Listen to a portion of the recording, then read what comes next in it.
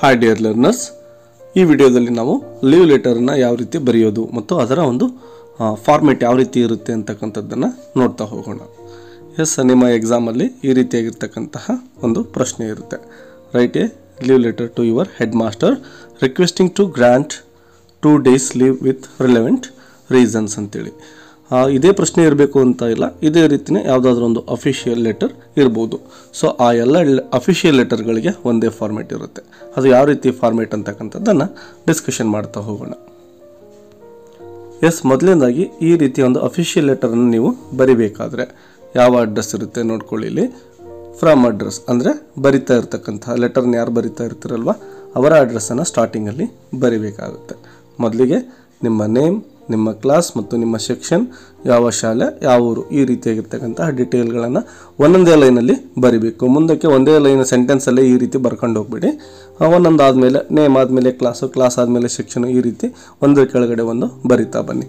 ಅದಾದ ನಂತರದಲ್ಲಿ ಸ್ವಲ್ಪ ಸ್ಪೇಸ್ ಬಿಟ್ಕೊಂಡು ಆ ಅಡ್ರೆಸ್ ಮುಗಿದ್ರೆ ಸ್ವಲ್ಪ ಸ್ಪೇಸ್ ಬಿಟ್ಟು ನೆಕ್ಸ್ಟ್ ಏನು ಮಾಡಿದ್ದಾರೆ ನೋಡಿ, ಡೇಟನ್ನು ಹಾಕಬೇಕಾಗುತ್ತೆ. ಅಂದರೆ ನೀವು ಯಾವ ದಿನ ಆ ಲೆಟರ್ನ ಬರಿತಾ ಇರ್ತಿಲ್ವ ಆ ಡೇಟನ್ನು ನೆಕ್ಸ್ಟ್ ಹಾಕಿ. ಅದಾದಮೇಲೆ ಮತ್ತೆ ಒಂದು ಸ್ವಲ್ಪ ಗ್ಯಾಪ್ ಕೊಟ್ಬಿಟ್ಟು ಸ್ಪೇಸನ್ನು ನೆಕ್ಸ್ಟು ಅಡ್ರೆಸ್ಸನ್ನು, ಲೆಟರ್ನ ಯಾರಿಗೆ ಬರಿತಾ ಇರ್ತಿರಲ್ವ ಅವರ ಅಡ್ರೆಸ್ಸನ್ನು ನೀವು ಅಲ್ಲಿ ಬರಿಬೇಕಾಗುತ್ತೆ. ಈ ಲೆಟರಲ್ಲಿ ಹೆಡ್ ಮಾಸ್ಟರ್ಗೆ ಬರಿತಾ ಇರೋ ಕಾರಣ ಇಲ್ಲಿ ಹೆಡ್ ಮಾಸ್ಟರ್ ಅಡ್ರೆಸ್ ಇದೆ. ದ ಹೆಡ್ ಮಾಸ್ಟರ್ ಗೌರ್ನಮೆಂಟ್ ಆದರ್ಶ ವಿದ್ಯಾಲಯ ಕೋಡಿಹಳ್ಳಿ ಅಂಥೇಳಿ ಅಡ್ರೆಸ್ ಇದೆ. ಇದಾದ ನಂತರದಲ್ಲಿ ಸ್ವಲ್ಪ ಸ್ಪೇಸ್ ಬಿಟ್ಟು ಸಬ್ಜೆಕ್ಟನ್ನು ಬರಿಬೇಕು. ಸಬ್ಜೆಕ್ಟ್ ಯಾವಾಗಲೂ ಕೂಡ 1 or 2 ಸೆಂಟೆನ್ಸಲ್ಲೇ ಮುಗಿದೋಗಿರಬೇಕು. ಇಲ್ಲಿ ಬರಿತಾ ಇರ್ತಕ್ಕಂತಹ ಉದ್ದೇಶ ಏನಿದೆ, ಲೀವ್ ಲೆಟರ್ ಅಲ್ವಾ. So application for 2 days leave, ಇಷ್ಟು ಬರೆದ್ರೆ ಸಾಕಾಗುತ್ತೆ. ಇಲ್ಲಿ ನಂತರದಲ್ಲಿ ಸ್ವಲ್ಪ ಸ್ಪೇಸ್ ಬಿಟ್ಟು ಡಿಯರ್ ಸರ್ ಅಂತೇಳಿ ಅಥವಾ ಡಿಯರ್ ಮ್ಯಾಮ್ ಅಂತೇಳಿ ನೀವು ಬರಿಬೇಕು.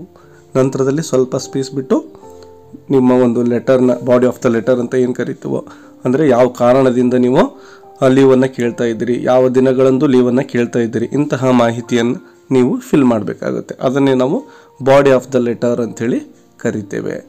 ಎಸ್ ನೋಡಿ, ಇದಿಷ್ಟು ಬಾಡಿ ಆಫ್ ದ ಲೆಟರ್, ಇಷ್ಟೊಂದು ಮಾಹಿತಿ ಇಲ್ಲಿ ನಿಮಗೆ ಕಂಡು ಬರ್ತಾ ಇದೆ. I am in bed with an attack of viral fever and cold. I went to the hospital and doctor advised me to take 2 days home rest. So I will not be able to attend school for next 2 days. I request you to grant me leave for 2 days. I shall be absent on 12th and 13th December. Therefore, I request you to consider my leave for 2 days only. S, ಈ ರೀತಿಯಾಗಿರ್ತಕ್ಕಂತಹ body of the ಲೆಟರಲ್ಲಿ ನೀವು ಮಾಹಿತಿಯನ್ನು fill ಮಾಡಬೇಕಾಗುತ್ತೆ. ಇಲ್ಲಿ ಕಾರಣವೂ ಸಹ ಇದೆ, ಯಾಕೆ ನೀವು ಶಾಲೆಯಿಂದ ಆಬ್ಸೆಂಟ್ ಆಗ್ತಾ ಇದ್ದೀರಿ ಅಂತೇಳಿದೆ.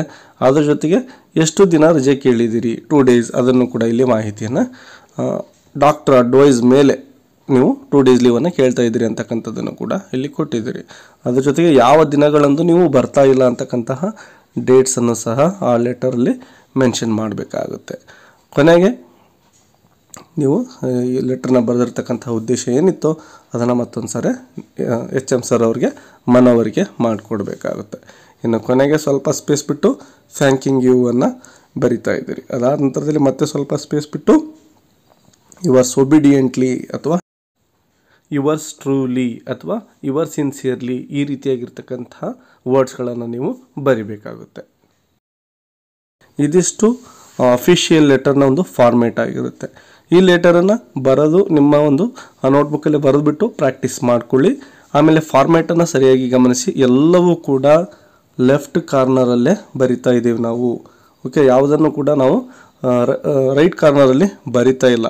ಸೊ ಲೆಟರ್ ಬರೆಯುವಾಗ ಫ್ರಮ್ ಅಡ್ರೆಸ್ ಇರ್ಬೋದು, ಟು ಅಡ್ರೆಸ್ ಇರ್ಬೋದು, ಡೇಟ್ ಇರ್ಬೋದು, ಆಮೇಲೆ ಸಬ್ಜೆಕ್ಟು, ಆಮೇಲೆ ಕೆಳಗಡೆ ಇರ್ತಕ್ಕಂತಹ ಥ್ಯಾಂಕಿಂಗ್ ಯು ಮತ್ತು ಯುವರ್ಸ್ ಒಬಿಡಿಯೆಂಟ್ಲಿ, ಈ ರೀತಿ ಏನಿದಾವೋ ಎಲ್ಲವನ್ನು ಕೂಡ ನಾವು ಲೆಫ್ಟ್ ಕಾರ್ನರಲ್ಲೇ ಬರೆದಿದ್ದೇವೆ. ಇದನ್ನು ಮರಿಬೇಡಿ.